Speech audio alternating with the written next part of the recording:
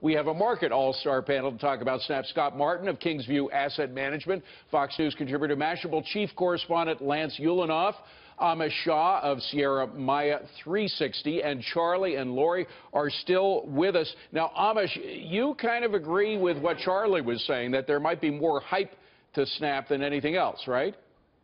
Actually, I disagree with Charlie. I respect Charlie. All right, go ahead. But I'm actually I'm on the opposite end. You know, this is what I always see with the retail investors, as I mentioned, is a disconnect between Silicon Valley and Wall Street, which always happens. Wall Street's always about the revenues and the earnings. Silicon Valley's all about vision and product. I think Snapchat founders got three things right today. One is they learned from the Facebook debacle during the IPO. They priced it right, only let about 14% of the shares available today.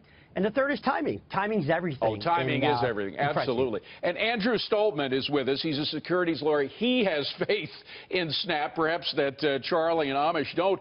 But you have to admit, Andrew, that this IPO is coming on a wave of a Trump rally. And some people think it's just getting a free ride off of that wave. What do you think?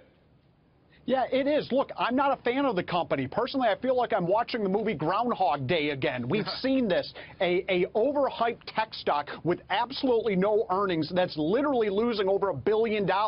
This thing is a dog. The retail investor may eventually like it because there are 13 and 14-year-old boys and girls who use it, but they're about the only ones. I personally wouldn't touch this thing with a 10-foot pole. Okay, I can't find a buyer anywhere, but clearly there are buyers on Wall Street.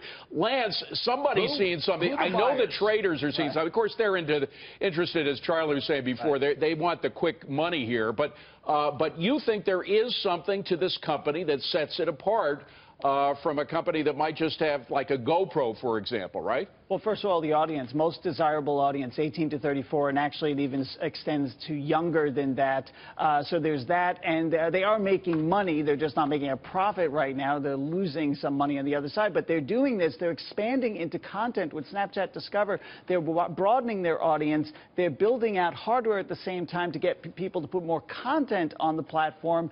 And yes, they're not the only ones doing stuff like this, but they are the only ones probably who have those eyeballs, those truly desirable eyeballs right now. So now is the perfect time to go public so they can supercharge and go fast to stay ahead of the competition. But Lori, we heard from Charlie what's going on here. I mean, there are all kinds of trading deals that are going on to make this thing pop right now. Do the traders really think this stock has legs at the current price? Yeah, you know, the scarcity value strategy is so key, and it just worked like a charm for Snapchat today. But I just, you know, I'm listening to our conversation, David, and I'm laughing. I mean, I'm one of these, just a bunch of old farts, right, talking about Snapchat. It's like the demographic, right, of the people are not allowed to say that word, Lori.